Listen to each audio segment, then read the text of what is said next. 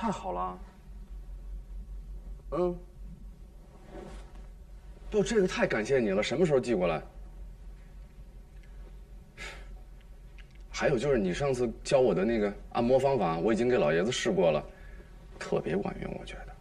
你放心，只要老爷子能站起来，我一定重谢你。就这样，拜拜。谢谢，拜拜。嗯，什么事儿那么开心啊？嘛呢，乔总？吓死我了！老爷子腿能站起来了，你说我能不开心吗？我有特效药。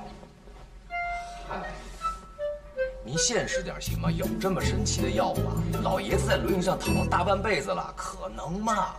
所以说你这人见识上怎么就不可能呢？不是，世界上不可能的事儿多了，可能的事儿更多。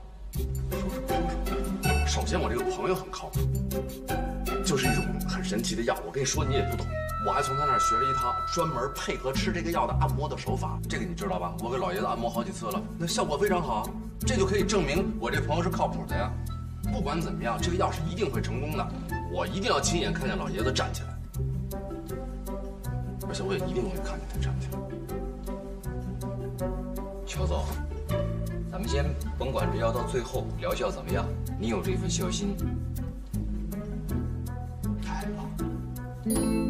不说我了，说说你吧。对你，我怎么了？你父母啊？我，哎，我看一眼。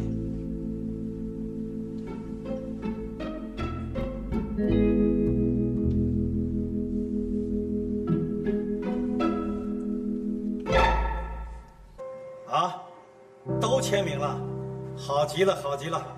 好，你辛苦了啊！好，就这样。太好了，这回车前户不会再闹事了，工程可以如期进行。陈院长，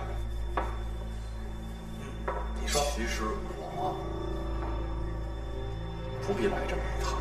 你也知道我在洪州的事儿特别的多，我也特别忙，每天我也不是个闲人。但是我爸非让我来一趟，他不放心。因为他很关注这个项目，他特别不想听到任何的负面消息，你懂的。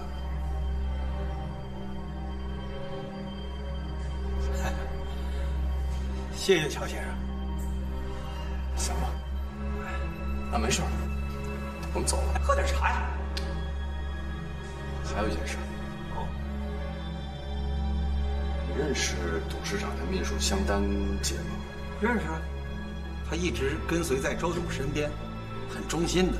周董失忆之前，他还陪他去院子里遛弯呢。怎么了？没事，再见。坐好，不送了。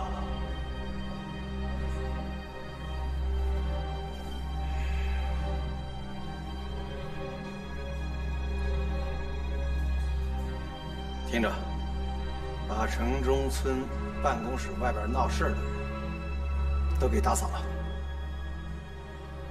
你懂的。